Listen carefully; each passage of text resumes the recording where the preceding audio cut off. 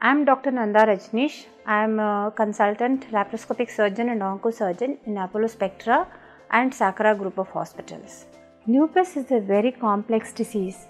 It is nothing but an autoimmune disease. In this, fighting with your body cells. That means your immune system is trying to kill your own body cells.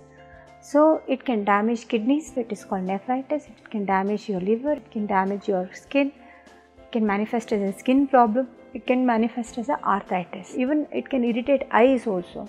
So there are many ways of manifestation of lupus.